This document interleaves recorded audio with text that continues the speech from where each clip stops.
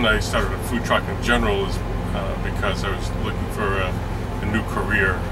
I had spent almost 30 years in the bookbinding business and decided I wanted to have a little change for the rest of my life. And I've always wanted to be in the food business. I've always wanted to work, be with people, be outside, work with my hands a little bit. So food truck business seemed to be a real natural fit. The reason we chose crepes is that, first of all, I love crepes, and they're very, very versatile. You can put almost anything in a crepe. It doesn't have to be traditional. It could be funky, and we've done some funky things here on the truck. The idea behind the name of the truck came from my grandfather, whose name was Benny. He was a fruit peddler who immigrated from Eastern Europe, and he would travel the streets of Medford, Malden, Somerville, selling fruits and vegetables off the back of his truck.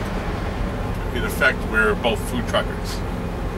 It wasn't called food trucking then, but if you think about it, it's just a different type of food trucking. So, to me, it's a lot of fun, and it means a lot to me to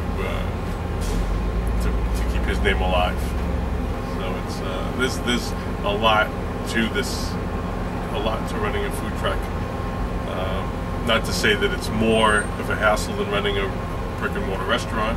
First of all, we're very customer focused, and I know that can be a cliche, but the truth is that I've been working with customers now, whether it's in this business or my past business, for 30 years.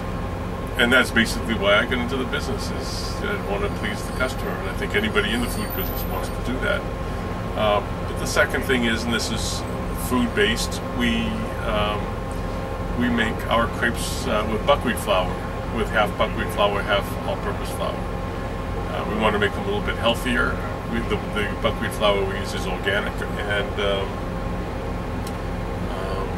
and when people ask what kind of crepes we make, we tell them, and they feel very good about buying from